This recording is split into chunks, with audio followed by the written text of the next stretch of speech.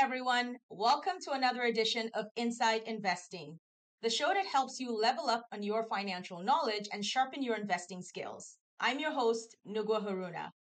If there's one thing income investors crave, it's predictability. They want to know how much investment income they may earn and when they can expect to receive it. And that's why fixed income products like bonds and GICs can often be their go-to products. They have set income payments and schedules that investors can plan around. But like any investment, there's a trade-off to consider.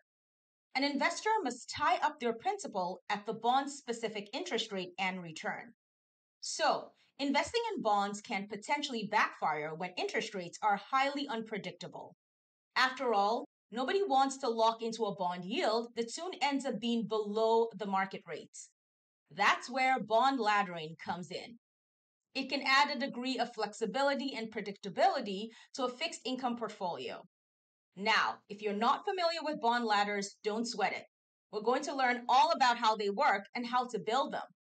Joining us is Jennifer Lammer, founder of Diamond NestEgg. Jennifer, thanks for swinging by. It's nice to be here, Nogwa. Thank you for having us. I'm super excited for the conversation. So you describe yourself as a super saver since you were a kid. So what sparked your love for saving and investing from such a young age? Well, I think it's a combination of my dad and my grandfather. My dad taught me how to save, and my grandfather taught me the concept of compound interest. So the two of them really got me my start, let's put it that way.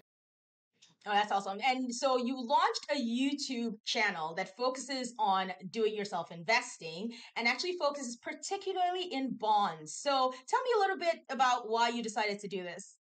Right. So the reason we launched the YouTube channel is because in financial services, I'm sure you're well aware, there's a lot of lingo and a lot of big words, and it doesn't have to be that way. So our goal really was to make it as simple as possible so everybody can basically invest. And my interest in bonds actually started when I started my career at the age of 17 at JP Morgan.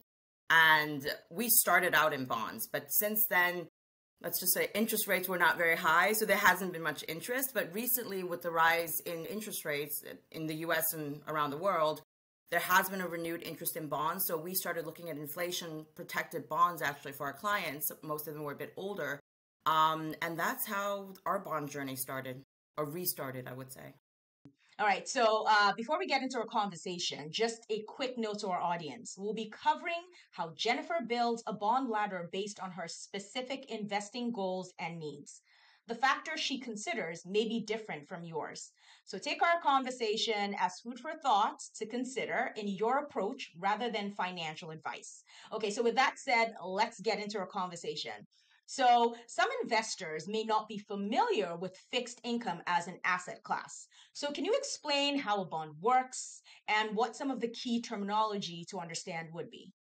Right. So the easiest way to think about a bond is that you are lending the government or a company money.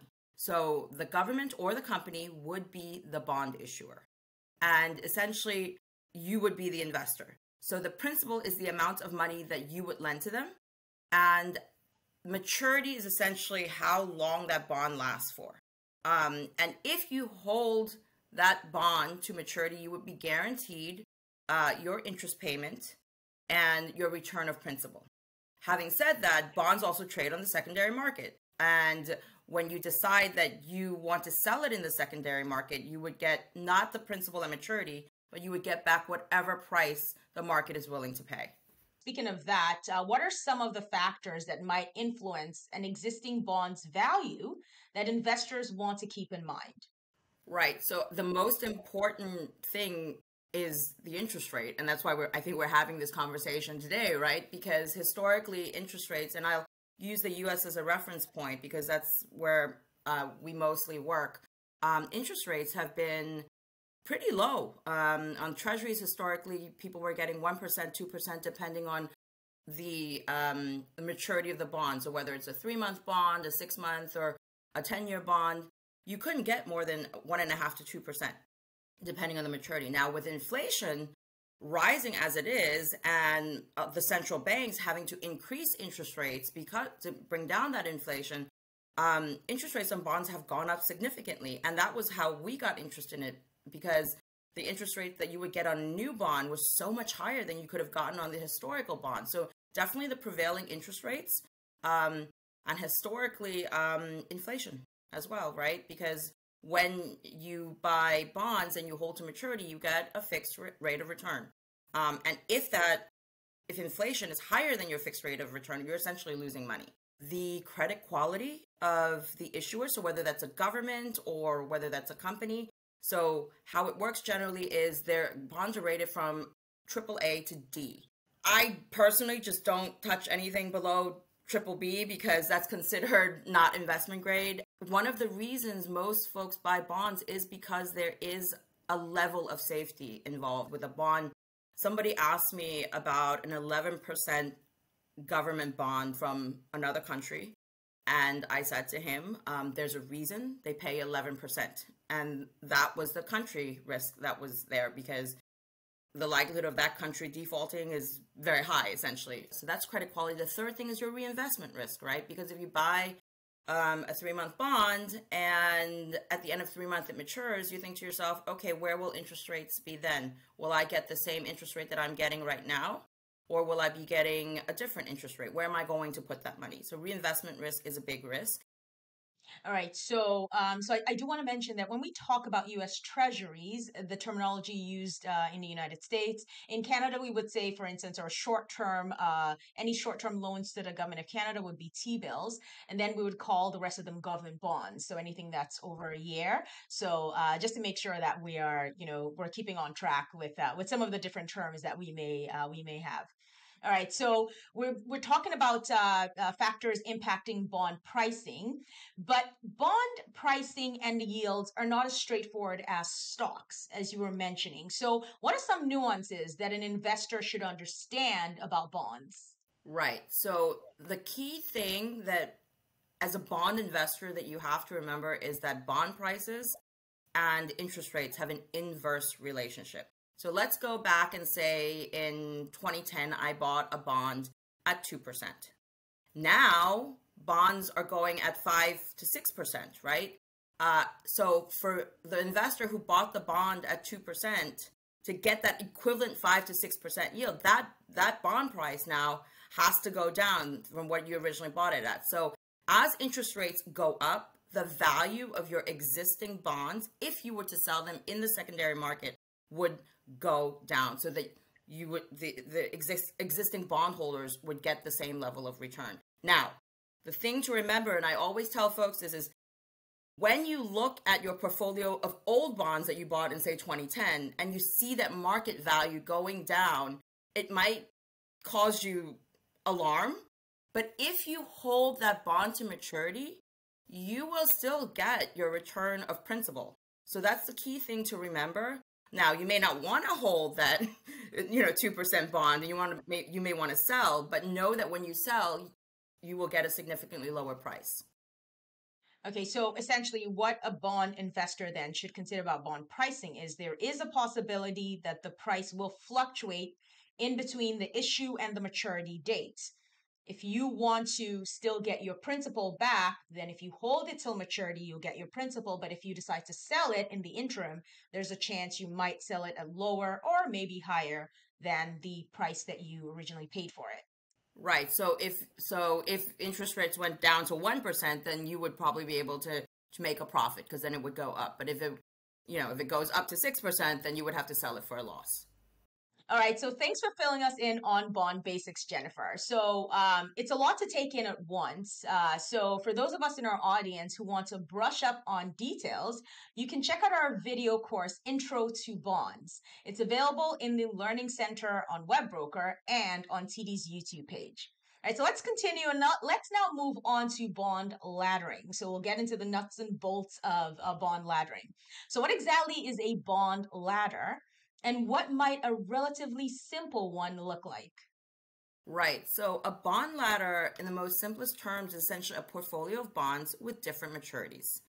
And a very simple one could be, if you're just starting out, you could build a bond ladder with a 3-month bond, a 6-month bond, a 9-month bond, and then a 1-year bond. And when that 3-month bond matures, you would then reinvest it into another 1-year bond. And when the 6-month bond matures, you would invest it in another 1-year bond. And when the 9-month bond matures, you would invest it in another 1-year bond. And at the end of a year, you would then have every 3 months, essentially, a 1-year bond maturing. And in a rising interest rate environment, that would be great because then you can reinvest at each, I call them a tranche. So each bond is a tranche. So at each tranche, you reinvest at a higher rate. All right. So why might an investor want to build a bond ladder? When you move into retirement or for whatever reason you feel like you need a more secure stream of income, people ladder so that they know when they're going to get that stream of income, whether it's an interest payment or it's a principal payment. The primary one is that you really expect interest rates to rise. So that's how we got started. So we know that our central bank has meetings every, say, 2 to 3 months roughly. Well, I had the suspicion that they would raise interest rates every few months to control inflation. So we started laddering because of the fact that every few months when they had the next meeting and they announced the next rate hike, we would be getting bonds at a higher rate. That was why we did it.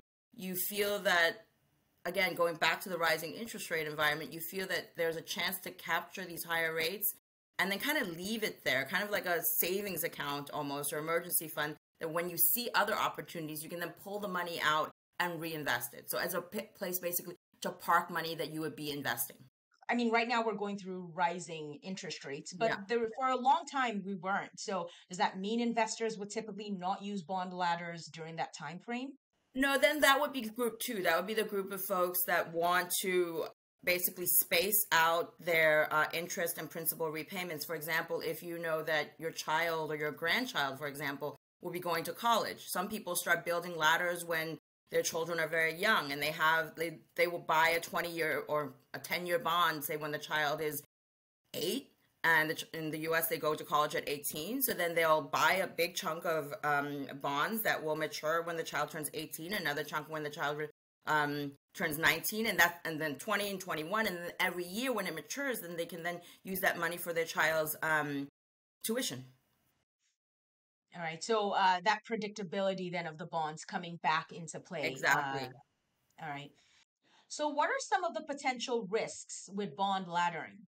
If you want to do individual investing and into individual bonds, it is a bit more complicated. So you need to have the time to do that. You need to have the capital to do that because laddering, it costs money. There's a minimum amount that you need to invest when you buy individual bonds, whereas that amount is significantly lower when you're investing in a bond fund. All right. So thanks for filling us in on the basics of bond laddering.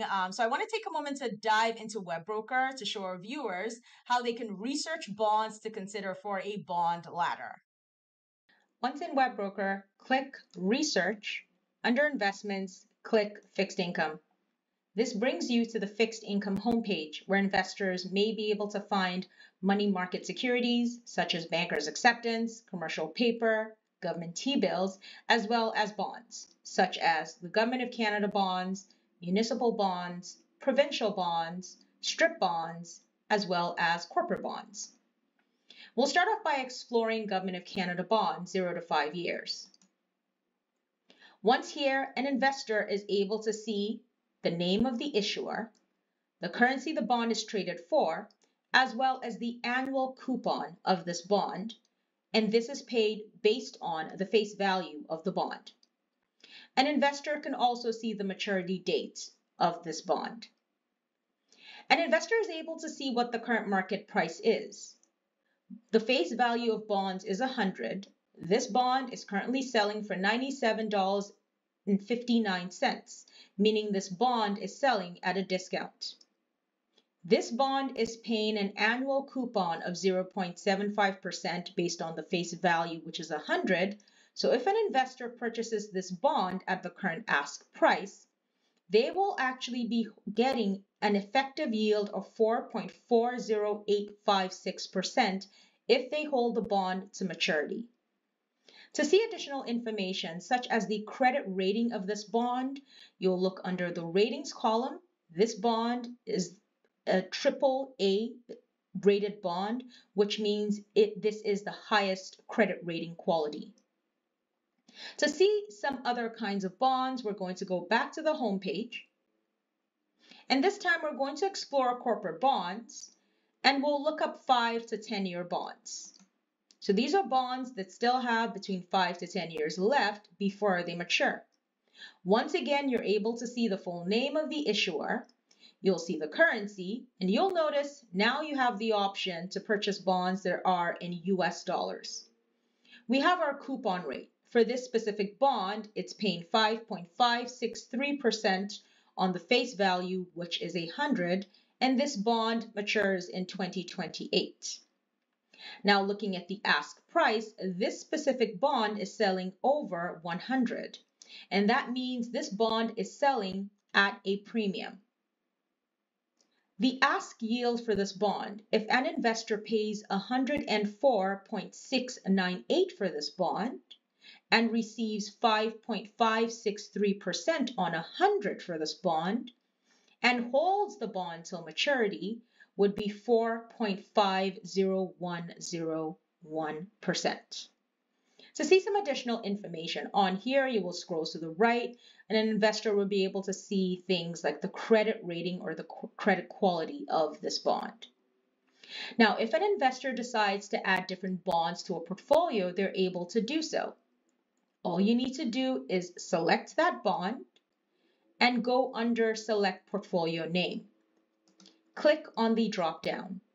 If you already have a portfolio created, you can select that. But in this case, we want to create a new portfolio, and we will choose a name and add it. Once we've done that, we're going to add this bond to our portfolio. If you want to review the different portfolios you have within the fixed income tab in Webroker, you're able to do that by clicking on My Portfolios, and then you can modify or delete your different types of portfolios. All right, so let's build an example bond ladder together from start to finish. So first off, what are some of the key questions you need to ask yourself when deciding how to build a bond ladder? How much money do you have to invest, right? That is very important because it limits basically how detailed your bond ladder can be, the different types of bonds you can buy. So I think if you want to build a proper bond ladder, you really need to start with $10,000 to $15,000 to get to the stage that you want, just based on the minimum investment requirement per bond. So if you have to buy $5,000 as a minimum purchase, then that means that you can buy 3 different types of bonds in your ladder that would mature at different dates. The second is how much time do you have to put into this, because it does take some time to learn the process. So if you wanted to, I generally spend nowadays probably half an hour every 2 weeks. I mean, when I first started, it did take a solid hour or 2 to figure everything out. We just asked our community the same question. They create their own spreadsheet, they plug it in, they have little calendar reminders that tell them when their bonds will mature, and everything just flows smoothly after, I would say, a couple of weeks. So I would say it doesn't take so much time, but you need to figure out what works for you. If you don't have so much time, you can also buy bonds that don't mature so frequently. So instead of a bond that matures every 4 weeks, you buy one that matures every 3 months or every 6 months. But of course, that means that you can't control the rise in interest rates as much, and you can't control that income and interest that you get back as much because of the fact that it matures much later. The third thing that I would say is, what type of bonds do you want, right? Government bonds, because of the fact that they are, for all intents and purposes, risk-free, especially when you talk about governments like the US and Canada. When you're comfortable with government bonds, then I would say move on from government bonds to other things, because then you have to take into those other considerations we talked about earlier, like credit quality, and just whatever. If you're investing in a company, will that company go bankrupt, for lack of a better term, right? Those are things you don't have to worry about when you start off with government bonds. What is your time horizon? So we have short-term ladders and long-term ladders. Our inflation protected ones are much more long-term. The ones in my retirement account are much more long term, but the ones where I'm managing my property taxes outside of the retirement, they're very short term. So what is your time horizon? When do you need that money? I am a huge believer in holding to maturity. I don't think I've ever sold a bond before maturity in the past few years. So since we've started laddering, and that's a very important thing to think about. Now, especially, like I said, we don't know when interest rates will go up or down, and it's very important to say, do I have it in me to hold this to maturity? And something I advocate is not looking at your balances every single day. Yes, because sometimes that will make such a big difference, right? Yes. When you're not staring at you're not tempted to make those emotional decisions to say, I'm going to sell, I'm going to buy now. Yes. Yeah, exactly. And that's one of the advantages of actually buying your own bonds and laddering, because you have that ability to hold to maturity. Because if those bond funds last year were able to hold to maturity, they wouldn't have suffered those massive losses. So that's, as a bond laddering investor, that's one of the main advantages that you have. Okay, so can you talk us through how we might build a bond ladder with the expectation of rising interest rates? If you expect a rising interest rate environment, what you would tend to do is build a ladder with shorter maturities. So let's say, for example, you could build a ladder with 3 rungs. A 4-week treasury bill, 8-week treasury bill, and a 13-week treasury bill. And when the 4-week treasury bill matures, you would then buy your next 13-week treasury bill with those proceeds. And when the 8-week treasury bill matures, you would buy another 13-week treasury bill. And at that point, you will have 3 rungs of 13-week treasury bills, each maturing every 4 weeks. And if interest rates continue to rise, then you would just roll over that 13-week into another 13-week and keep going that way. Or if you have even more money, then you would just add another rung to it. All right, so let's say we expect the benchmark rates to fall instead. How could we consider structuring a bond ladder with that in mind? Right, so there's 2 ways you can do this, and that depends on your personal situation. So say that you don't know when you're going to need the money that you're putting into that bond investment. The easiest way to do it then is to buy the longest maturity that you can stomach, essentially, whether that's a 10 or a 20 year, and you would get that peak interest rate. And maybe you only need it in 10 or 20 years, and you would get that peak interest rate for that time. If you need the money before that and interest rates have gone down, then you could just sell your bond in the market, because you would still make money. Because interest rates have gone down, that means your bond prices have gone up. So this is for the folks that don't know when they need that cash. But say you do know when you need that money. So you know that instead of needing it in 10 or 20 years, you need it at year 2, 4, 6, 8, and 10.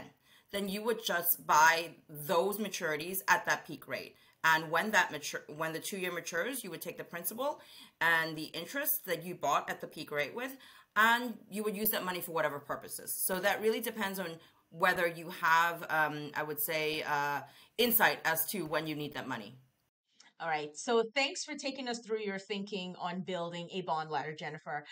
So now I wanted to hop back into Webroker to show our viewers how they can build a bond ladder of their own with either rising or falling interest rate expectations in mind. In Webroker, you're able to create a hypothetical portfolio and track its performance. First, we'll create a 4-rung fixed income ladder with the expectation of rising rates. This ladder will consist of 4-week, 8-week, 12-week, and 20-week money market securities. Starting off, we'll go under government T-bills, go under 0 to 60 days, select a 4-week money market security.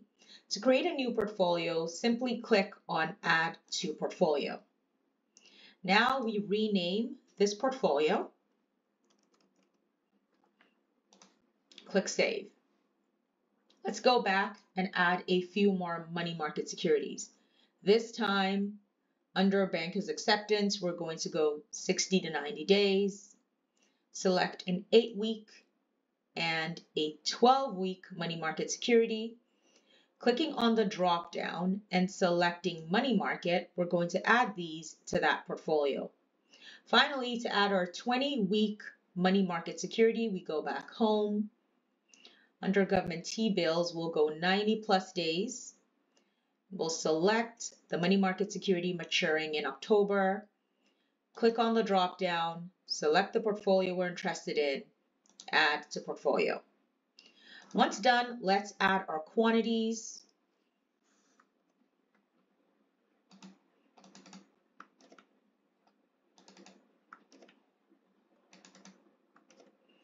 Once done, hit calculate and create a ladder report. The ladder report shows you the performance of your hypothetical bond ladder. Here you're able to see what the current market value is, as well as the yield to maturity, if you hold all securities in this portfolio to maturity. Now let's check out how an investor can create a 5-rung bond ladder with falling interest rate expectations.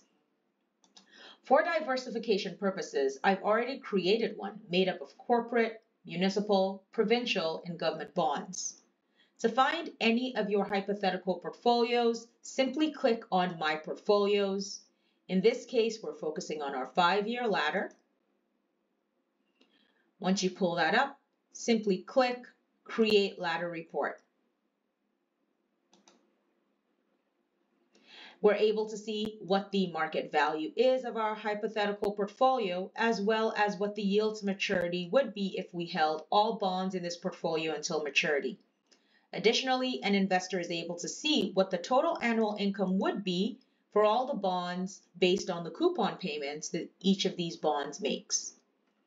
Finally, on the second page, an investor is able to see what the breakdown in asset type allocation looks like in terms of corporate, municipal, provincial, and government bonds. Investors can also see when to expect their coupon payments. They're able to see the range of time in terms of maturity. And finally, investors can also see what the credit rating breakdown is for all the bonds in this portfolio. Now, some investors may feel it's a challenging time to lock into fixed rate bonds with all the interest rate changes that we're having right now and the high inflation that we're seeing in 2023. So how are you approaching this situation as an investor? Right. So one of the things that we did, as I mentioned, is we tried to ladder with shorter maturities. So our initial ladder actually was a 4, 8, and 13-week ladder. And so every time when the 4-week matured, we rolled it into a 13-week. And the reason we did that was because in theory, you could have just kept buying 4-week chunks of bonds. But the 13-week tended to pay a little bit more because it's a longer maturity date. So the longer dated a bond generally is in normal times, the higher the interest rate. We're in a slightly different environment now, so we didn't want to go out for 1 year because of all these interest rate changes. So what we did was we laddered very short-term maturities. And the second thing was that we bought inflation-protected bonds. And I believe you guys have that in Canada as well, correct? Right, so we have a portfolio now of bonds that take advantage of the rising interest rates in non-inflation protected bonds by doing these short-term maturity ladders. And we have a portfolio of inflation protected bonds. And I think that, so without giving too much away, I would say I have about 20, 30 years to retirement, but I'm assuming I'm going to work till the very end. So we started buying inflation protection bonds last year here, and they were paying 9.62% on an annualized basis at one point. And the thinking at that point was, given where we were in life, that we would then just sell those inflation protected bonds once the inflationary period was over, and then put that money back into equities or, longer dated treasuries, treasury bonds. And as the situation evolved, what we saw is that you never know, when inflation will hit.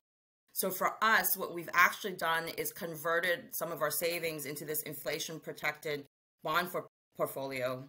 And we're going to keep it. So instead of selling it like we thought we would when inflation goes down, which it has, we're just going to keep it because who knows, right? In 20, 30 years or even 10 years, this might come back. And as we get older and closer to retirement, the inflation protected portion will keep going up.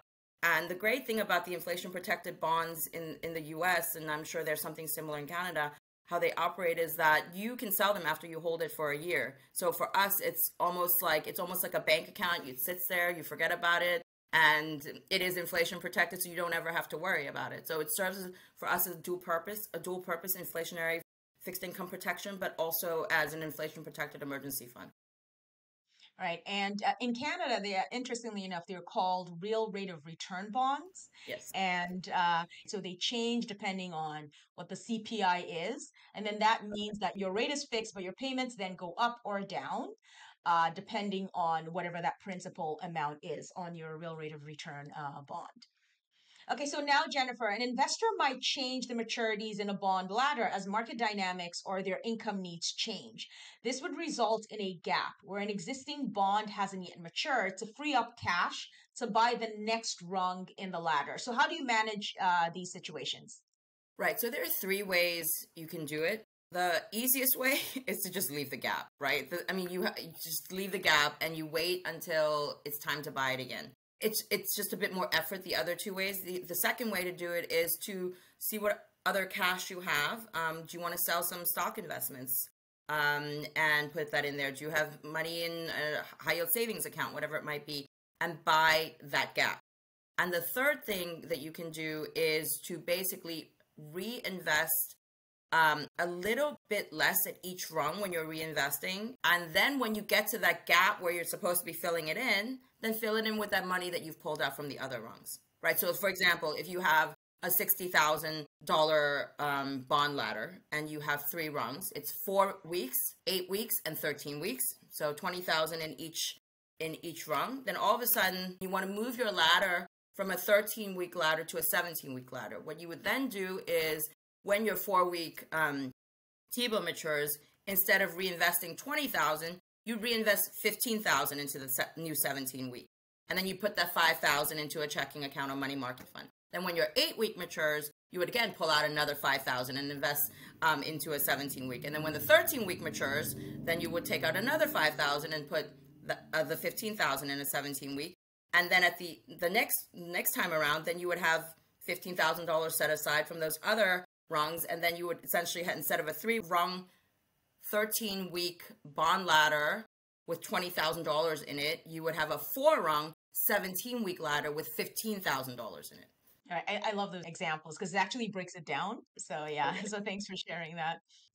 All right. So, and just one more quick reminder to our audience, we offer many interactive masterclasses that cover the basics of bond investing. So if you have questions, don't hesitate to join us. You can find a full schedule in the Learning Center on Webroker. So, all right, Jennifer, we're going to have to leave it there. I want to thank you so much for sharing your approach to building bond ladders in these uncertain market conditions. I have to say, I loved our conversation. It was very practical. So is there any final thoughts you'd like to share with our viewers today?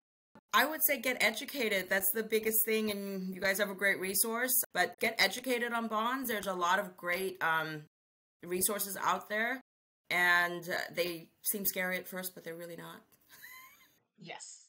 Yeah, so thanks again for joining us. And to those in our audience, make sure to register for our upcoming live webinars and check out our library of on-demand content available in the Learning Center and on our YouTube page. See you all next time.